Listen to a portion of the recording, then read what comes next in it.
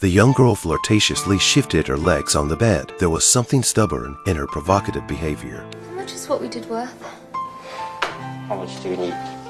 My mother needs 500 piastres. Tony got up, took out his wallet, and slammed the 500 on the floor in anger. Their relationship had been unorthodox from the start, and yet he expects the girl to have some real feelings for him. This is ridiculous. He didn't know that Jane had really given the money to her mother. Not only did the mother acquiesce to her daughter's body as a trade, she also took it upon herself to tell the teacher to please leave Jane's late nights alone in the future. The whole school knew that Jane had a sugar daddy. Some students' parents even called her a slut. But Jane didn't care about that.